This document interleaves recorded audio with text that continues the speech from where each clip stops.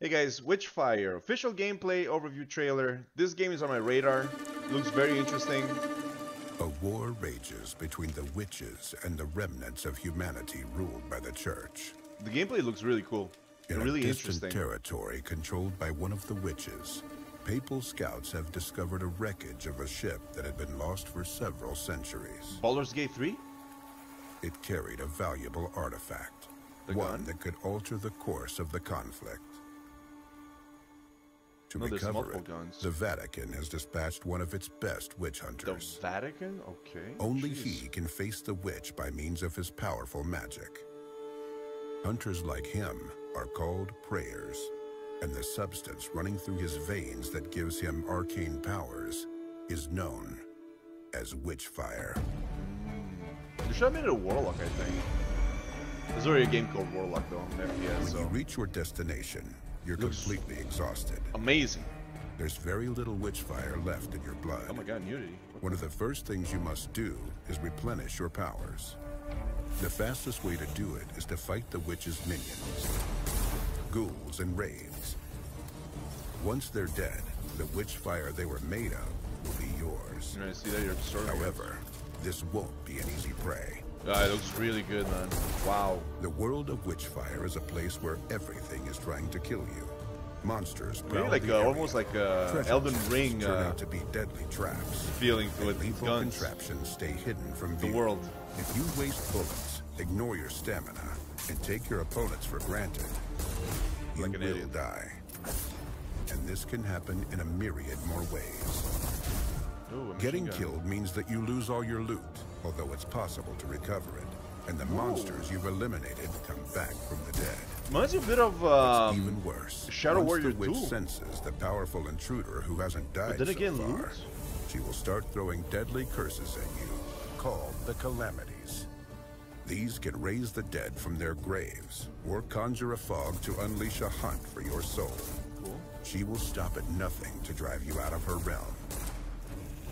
And if this doesn't work and you still brazenly cling to life, amassing more power and a greater arsenal, Spells. then the witch will relics. dispatch new types of minions and set traps, the likes of which you have not seen. The world will change, adapting to your progress. This means Really? more witchfire to collect, but also more challenges to conquer. Interesting. That's different. You find refuge in an Almost old like hermitage, customizable. enveloped in a fog that hides you from the witch's sight. From base. here, you will venture into her Oh, domain, it's a hub. trying to I like find that. the villain's lair. I love An it. enchanted mirror allows you to receive amazing inventions from the Vatican's gunsmiths. Get the Vatican. Here, you can also transform the witchfire collected along the way Yeah, into nice. skills that become more and more powerful. More healing. This transformation does more than simply make you stronger. You also gain understanding of how magic works. Without this That's where you knowledge, combine it with the guns. many places remain inaccessible, and many magical objects are nothing more than a piece of paper with strange scribblings or a simple shard of iron. Enemy skills. Let's examine this weapon, Kinda like made the for the Doom? prayer in the Vatican workshop. If you're unable to see through its esoteric shroud, it looks like a regular rifle. Yeah. The more witchfire courses through your veins, the more secrets reveal themselves to you. Right. instance, Upgrades. It turns out that the aforementioned rifle can hit several enemies with a single shot. This is how things are in this world. Wow. Where common folk see nothing but a regular weapon, a seal with Cool strange lore. symbols, I like the lore. or a beautiful ring. A prayer recognizes brutally effective tools Dashes. of death, spells based on one of the four elements, or magical signets that allow him to use telekinesis or teleportation. Oh shit. The prayer's task is simple. Telefrags, right? Kill the witch and recover the artifact she stole. However, simple doesn't mean easy. Luckily for you, Should let the the crosshair. prayer has more tools at his disposal than superhuman powers or a magical arsenal. Some of these implements are called the Arcana. Crystals that are created from witchfire in the most magic-infused spots allow the prayer to alter reality, if ever so slightly. Will you enhance your spells with new abilities? Weaken all of the witch's minions? Or perhaps you will prefer to improve your shooting skills for a short while. Oh, okay, like even more Still, skills. the most powerful force the prayer can Passive wield skills. is not a weapon, a spell, a magical object, or even the arcana.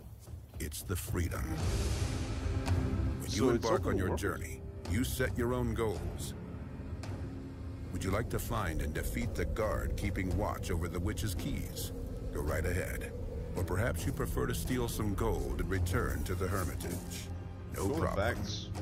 Why don't you test a new weapon and collect enough Witchfire to develop another skill? There's nothing stopping you. That thing like hunts enemies. Every step you make during your journey marks a choice. You can rush into a huge mob of enemies and try to execute them in a frenzied dance of death. Or opt for eliminating them one by one from afar. Steering clear from a fight is an option. As is provoking more fights for bigger rewards. This freedom means that there isn't just one correct method to defeat the freezing witch. sphere, I guess. The prayer is not bound by time restrictions, and the Vatican doesn't care what methods he employs. A sharpshooter's agile fingers, a tactician's analytical mind, acid, or special powers and magical objects.